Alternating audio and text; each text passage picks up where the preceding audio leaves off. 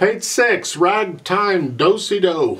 Oh, got some things to talk about here. There's accidentals all over the place. See, the key is C major. There's no sharps or flats, but they've got plenty of things going on. Right at the beginning, look at all those notes. In both hands, it starts with the left hand. E flat, G flat, A. Play them all together. It's a nice diminished chord, it's fine. And then we carry on with the chord. And you get that second measure. One. Get them? That's really all it is. This is.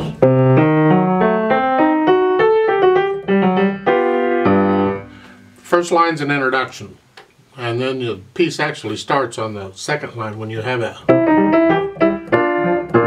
type thing. That's the piece. Going to talk about the right hand first. We've already talked about the first line, I'm not going to worry about it. Second line, rhythm, 1 and 2 and. Remember the 1 and 2 and? If I do that slowly, 1 and 2 and 3 and 4 and.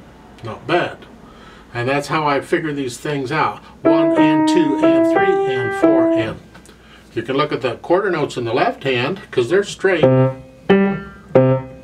And you can see, lining them up, that sometimes a note in the right hand doesn't line up.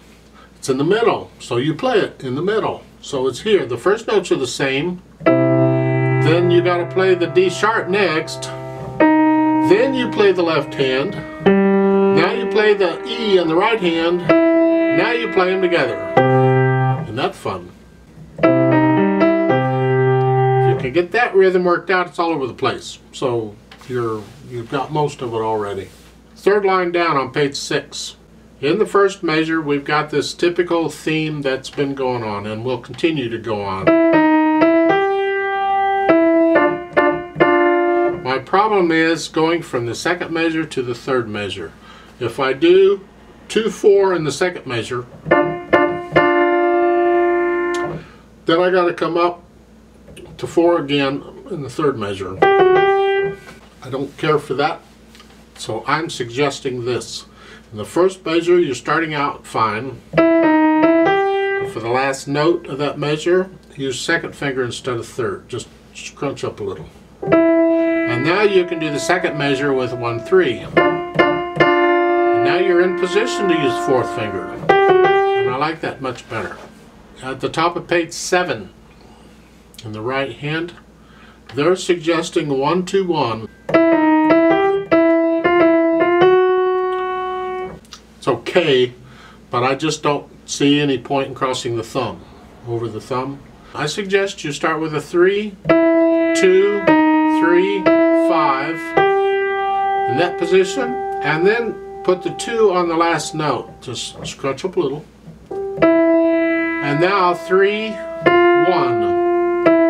You can take a pencil and put these fingerings in and try them out and experiment and see if you think. All I'm doing is avoiding crossing over the thumb. Big deal. That puts me in position to play the third measure with fourth finger. And that's what I was after. I also avoided crossing over the thumb. In the third line down, in the third measure with those eighth notes, the F sharp, D.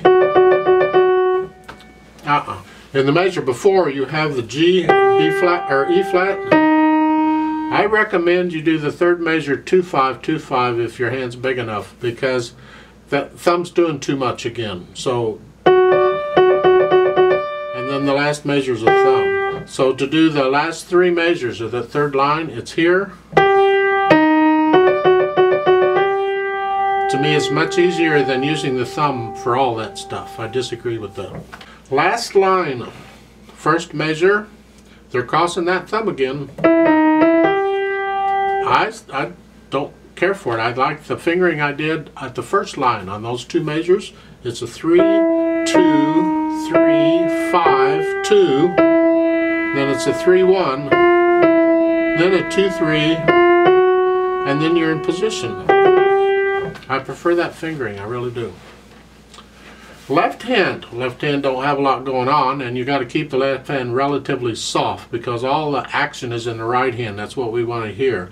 So the left hand's staccato throughout. The only pedaling is in the first two measures. I'm not going to bother to show just two measures of pedaling. Hopefully you can pedal two measures.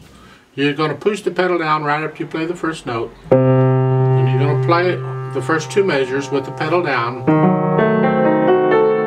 and then right before you play the G, lift the pedal up so there's just a fraction of a second of silence because we want to break the phrase. So it's that.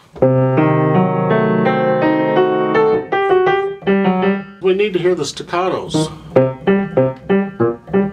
Now watch the notes, because starting with the second line on page 6, it's here. Then in the next measure, it's here. You can finger that if you want to with a 4-1 for the C and the G.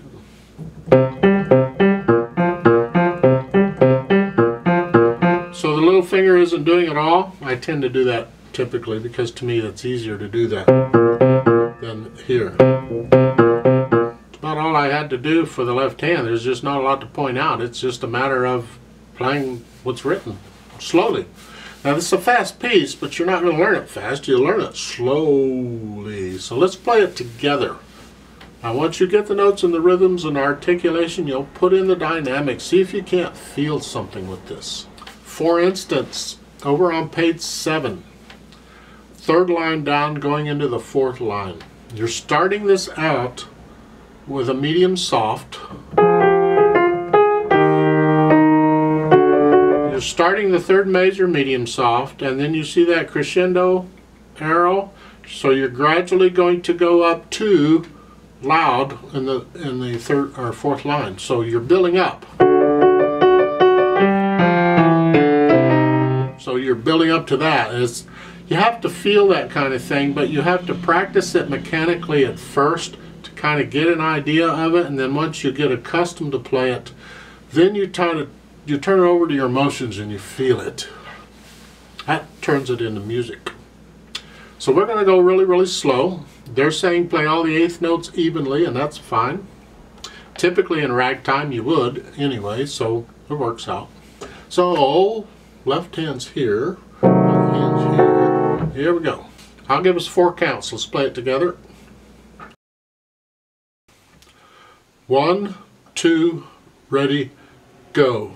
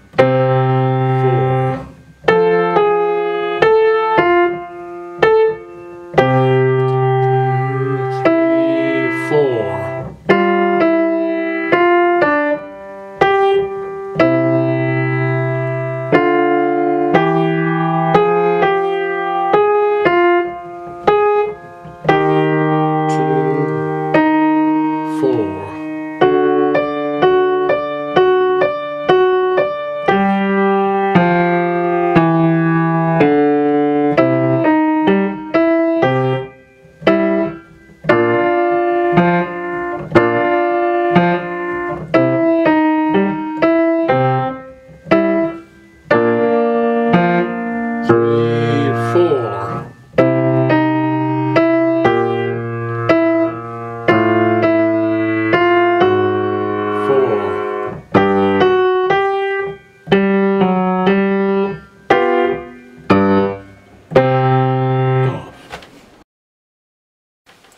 Now, I don't know if there are any recordings of this anywhere, but just in case there aren't, this is how I would play it. You might play it a little differently. Everybody interprets it differently, but this will give you an idea to think about.